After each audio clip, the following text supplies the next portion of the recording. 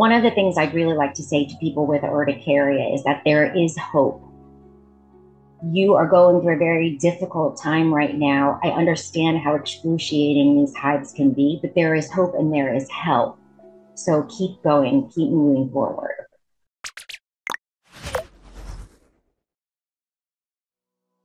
My name is Kristen Willard. I'm 49 years old. I work for a nonprofit in Washington, D.C. in the United States. I was in my early 20s the first time I was diagnosed with urticaria, and I was diagnosed at an urgent care. In the United States, we have a system of urgent cares where people can go rather than going to the hospital.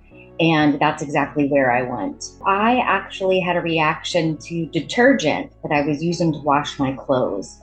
So I had raised hives that were very, very itchy, and they were persistent. They did not go away, and they were preventing me from doing my daily activities. I luckily have not experienced any issues with access to care.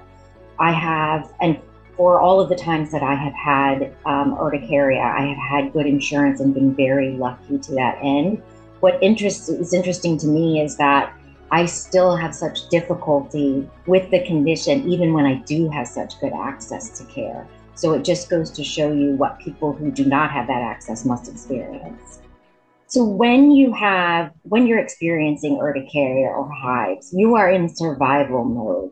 Because it impacts so much of your life, you are just going day to day. Now, when you have access to good care and to healthcare professionals that speak to each other, that speak to you, that know what's available to help you, it makes a world of difference because it enables you to cope with what you're dealing with, to then have hope for what could happen coming forward, and then to return to your normal life when at all possible.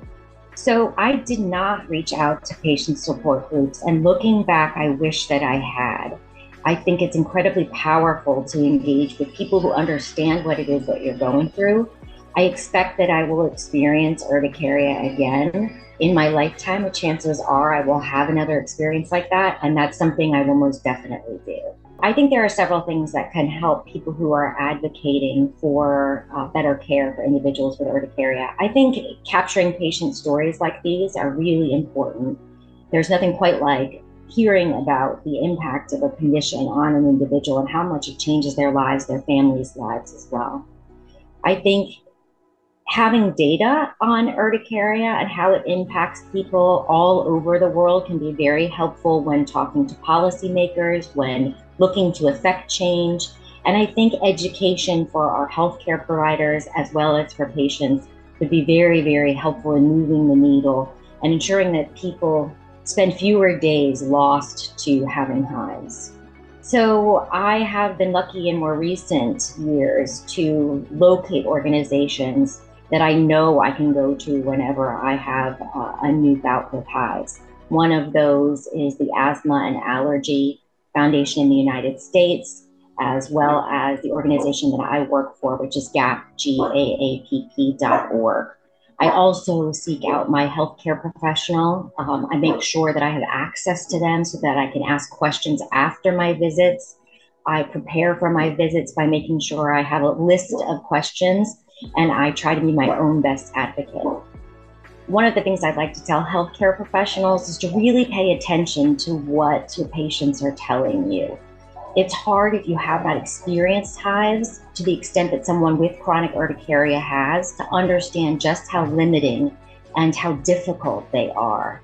So I think it's really important to pay attention to that patient experience and understand that this isn't just a simple case of itching, that this is something that's impacting every facet of an individual's life.